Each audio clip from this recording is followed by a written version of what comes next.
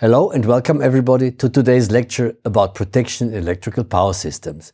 Today I would like to focus with you on protection concepts and network reliability, and we focus especially on network reliability's indicators.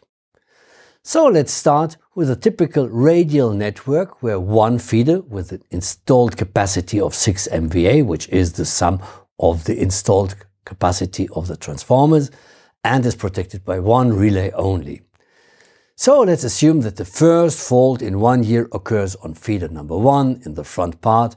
That means we lose, after the fault has tripped out, 6 MVA of installed capacity for, say, 2 hours, and this results in minus 12 MVA hours.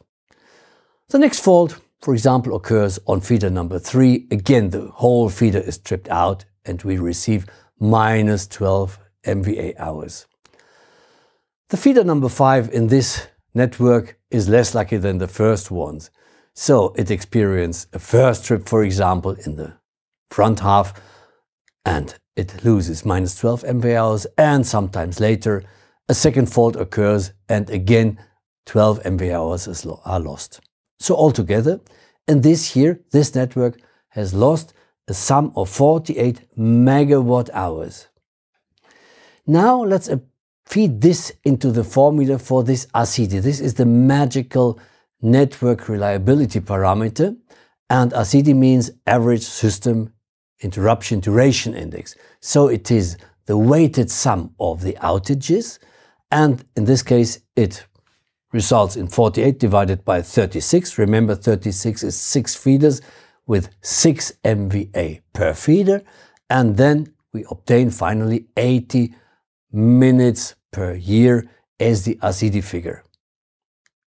Now let's see what happens if we subdivide each feeder into 2 sections and we have 2 relays for each feeder. The feeder has the same installed capacity of 6 MVA.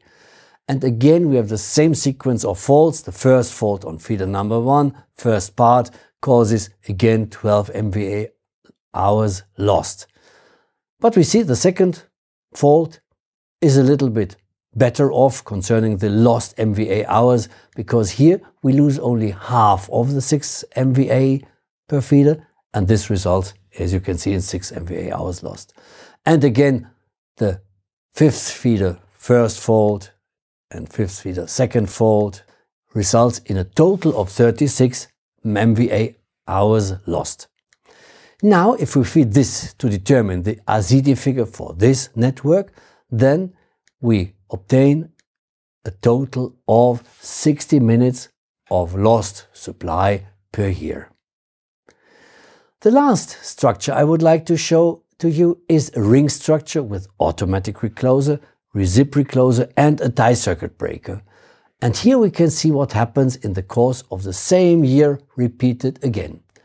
So we have fault number 1 on feeder number 1 on the first half, and here we lose, because of the recip principle, only 1 bus bar, and this is 1.5 MVA for 2 hours, and altogether per event it is minus 3 MVA hours. The same happens with the second fault, the same happens with the third fault and with the fourth fault, and altogether we have lost minus 12 MVA hours. Now again, we repeat this process of determining the RCD figure, which is the weighted sum of the outages. And here we arrive finally at a time of 20 minutes per year. Finally, I would like to compare these network reliabilities indices for the 3 types of networks that we have analyzed. So first, let's start with the classic network, 1 protection relay per feeder. We obtained, as you can remember, a weighted outage time of 80 minutes per year. If we introduce a second relay and we install more protection devices, we reduce the outage times and we increase the reliability of the network, of course, by 25% to 60 minutes per year. But if we install this ring type network with automatic reclosers, automatic recip reclosers and a tie breaker, then we result finally with an outage time of 20 minutes, which is only a fourth of the original value. So this shows to us that protection is well in a position to reduce the network outage figures and to increase the network reliability. So this was today's lecture about protection concepts and network reliability. And here we looked into the network reliability indicators and showed that protection increases the network reliability.